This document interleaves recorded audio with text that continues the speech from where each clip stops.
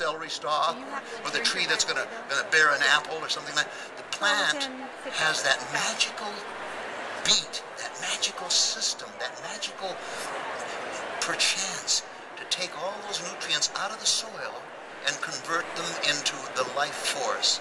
And they're carried right into the plant to make everything grow. Now, when you eat the food, the body, you chew it well.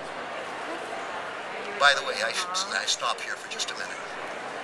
You folks that eat and teach your youngsters how to eat, make sure that you take all these plants, the grapes, apples, spinach, parsley, oranges, whatever, pineapple, anything, and chew it extremely well.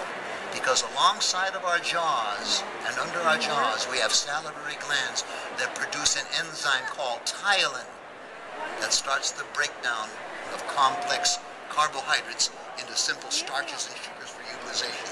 You see, if you don't chew well, you're not going to mix any of that amylase with it, and that food's going to go through you, and you're going to absorb maybe 1 or 2 or 3 or maybe at best 10% of the food value.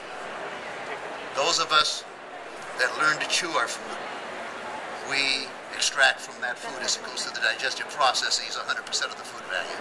You see? So, always chew your food very well. Very well.